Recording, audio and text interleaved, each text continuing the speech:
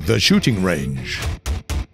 In this episode, Wilhelm Heidkamp, a person, but also a boat. The story of the Z-21 destroyer, the northern port, a new location for Out-Map Guide section. Hotline, the developers answer questions that you've left in the comments. But first, let's start with Chieftain Marksman, the new top-tier SPAAG for the British tech tree.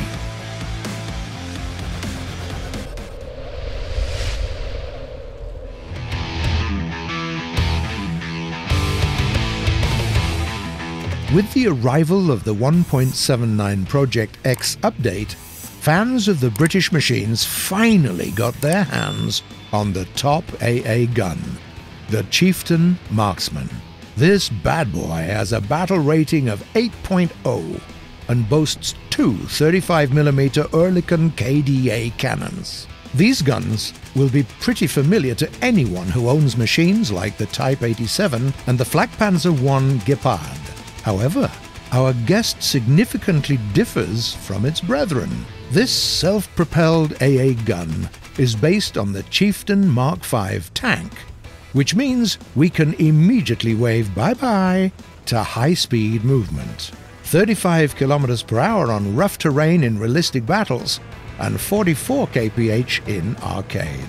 Couple that with almost non-existent armor and a great silhouette, and all of that leads to a conclusion that the Chieftain Marksman is practically useless against enemy tanks. Well, yeah, the dual Oerlikon KDA can still do some harm at point-blank range, but you'll waste all 40 of your armor-piercing shells before you can say Chieftain Marksman out loud. No, sir. Only airborne targets for you. And here goes another disappointment. You see, the maximum ammunition load of this vehicle is just 500 units, including the aforementioned 40 armor-piercing shells. It's a criminally tight bottleneck for an AA gun with such a high rate of fire. You can say that for sure, and you'll be wrong. In reality, the clue for how to play the Chieftain Marksman correctly is in the name. Be a marksman, a sharpshooter. Forget about firing in long bursts or suppressing your enemy with hundreds of shells.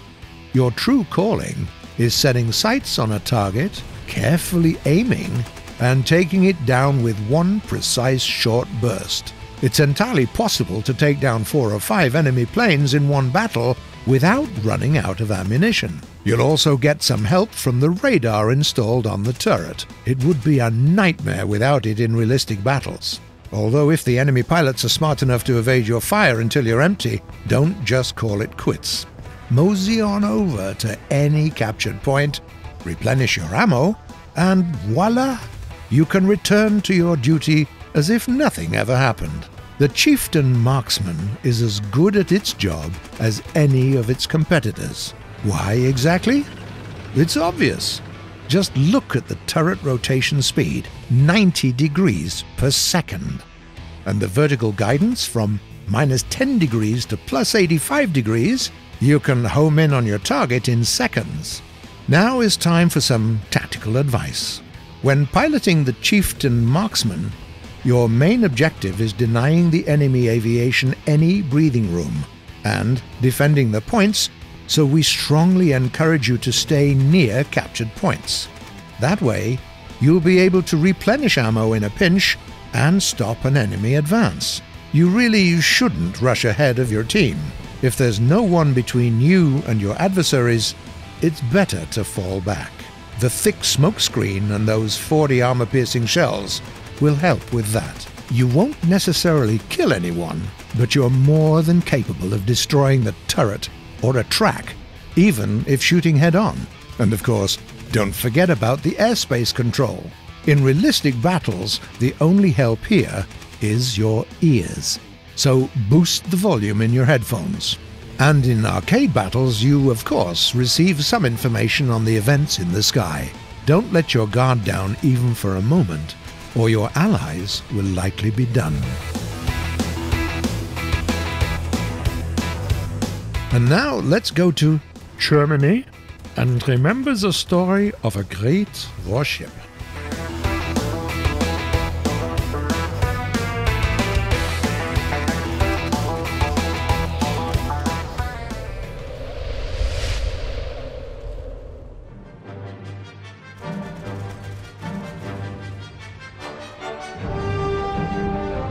The German Type 1936 destroyers were the last machines of this kind to receive unique names. They were honoring the heroes of World War I.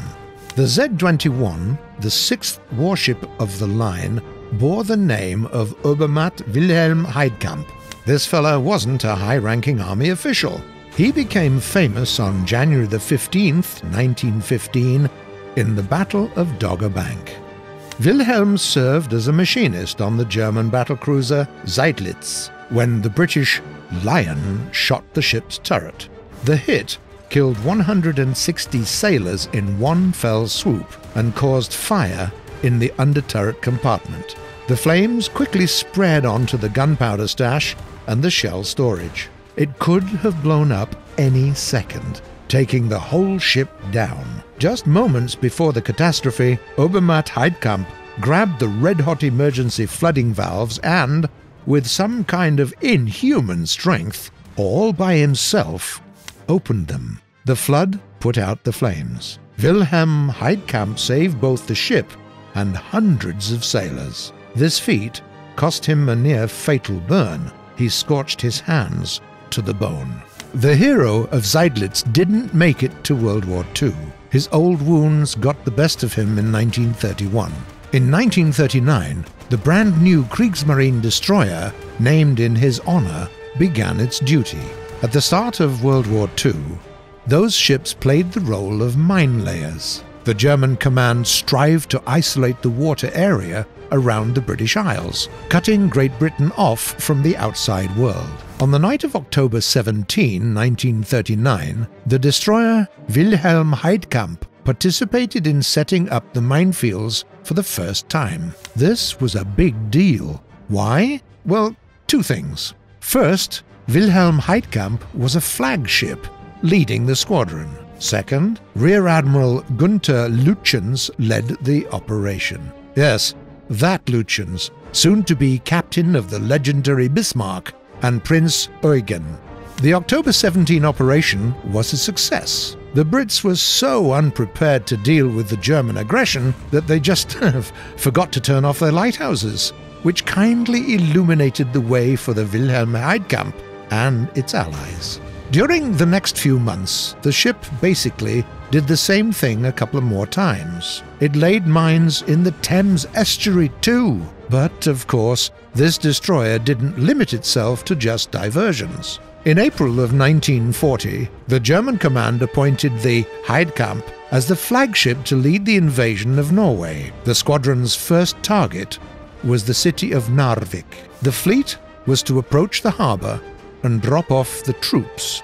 But at daybreak of April 9, just as the fleet was about to reach its objective, the Norwegian ironclad warships Eidsvoll and the Norge stood in the fleet's way. The German officer requested immediate surrender from the Eidsvoll, but the Norwegian captain answered shortly, "I will attack." Well, the Heidkamp was ready to go in, guns blazing, so it tore the Eidsvoll apart with torpedoes. The Norge tried to return fire, but was too slow, and the German destroyers disposed of it quickly. With nothing in their way, the troops took Narvik within an hour. The Heidkamp had an order to return to Germany after the city was captured, but the ship was stalled due to refilling. Its fuel boilers didn't just malfunction constantly, but also burnt the fuel in really unhealthy amounts. Alas, this one night of meddling turned out to be a huge mistake. In the morning, the British fleet approached the harbour. The destroyers Hardy, Hunter, and Havoc, cloaked by the dawning mist, unleashed 20 torpedoes on stationary targets. Heidkamp sustained fatal damage at 5:30 a.m. Ironically, the ammo explosion brought the ship down. This time, there was no one brave enough to flood the shell storage in a very dangerous situation. The destroyer slowly sank and never returned. Captain Friedrich Bunte and all the squadron's command went down with it. Out of all the Type 1936 destroyers, only the Z-20 Karl Galster survived the massacre at Narvik. Everybody else found their graves in Norwegian waters. And now let's check out one of the new naval maps.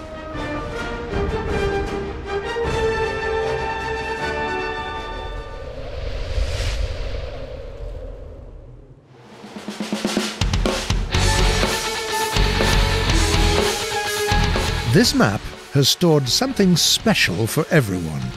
In theory, the forces here are distributed like this. Smaller ships fight for the Alpha Point, and Bravo and Charlie are for the destroyers and the cruisers to take. But in reality, of course, nobody forbids a bigger ship to fight for the center and a smaller one to test its luck in outer waters. Point Alpha is very open. There's nowhere to hide here. The only way to dodge the enemy fire is to cover yourself with a smokescreen. But even then, don't forget about the enemy torpedoes.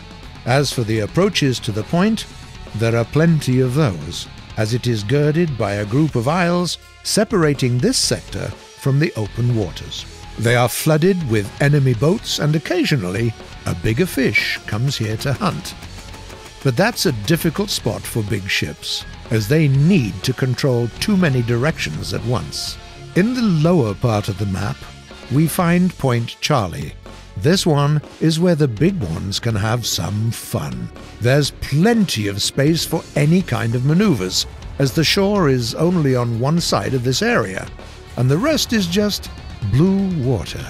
Though in the center of this part of the map, we can see an island that will come in handy for those who want to escape enemy fire. And next to it, there's another piece of land which is great for those moments when you want to flank instead of rushing forward. Lastly, on the north side, there is the Bravo capture point. Here, you'll need to fight in a narrow space between some isles and some icebergs. There's not a lot of place to maneuver, and you'll also find yourself constantly accompanied by the enemy torpedo boats, as the respawn point for the smaller ships is quite close to this area. That means that if you want to capture the point, you certainly need to command your gunners to shoot naval targets. And what if you are the captain of a smaller boat? The best choice is to wait for some really tasty and big fish and ambush it before its captain realizes anything. Definitely not the wisest option here is capturing the point yourself. It's very open, and you won't last longer than one enemy blast.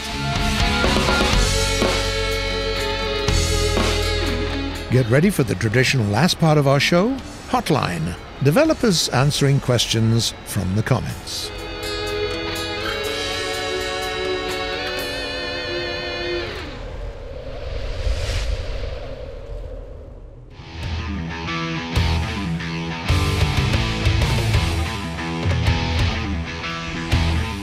The first question was asked by a user called John Berkey. Battleships? But you can add battleships if you want. We meant destroyers, sorry about that. No battleships for now. Random Guy Using Glasses asks, will you make an episode about Object 120, Taran? Hi there, mate. We already did that once. Check episode 61 for that. As for the story of this machine, we'll see what we can do. Then, there's a question from a user called Medic the Doctor. In early episodes, you talked about Dutch planes, so when are they coming? Hi, Doc. We still can't confirm anything on those Dutch planes. Not this year, that's for sure. Another question today is sent by a whole lot of people who don't seem to watch our show very often, and every one of them wants the BT-42. Well, we're still not adding the BT-42 anytime soon. We like Girls und Panzer too, but this totally isn't our first priority at the moment. And the last, very serious message was sent by a player called Tamidur Rahman. I wish it was Gaijin World Cup, then Russia would always win. So that's what they needed, huh? We'll call FIFA right now, see if they would share the rights for the next World Cup. Well, that's it for today, but feel free to write your questions in the comments below. We do read them all, and you might see some of them answered in the next episode. If you like what we're doing, don't forget to subscribe to our channel. See you on the shooting range.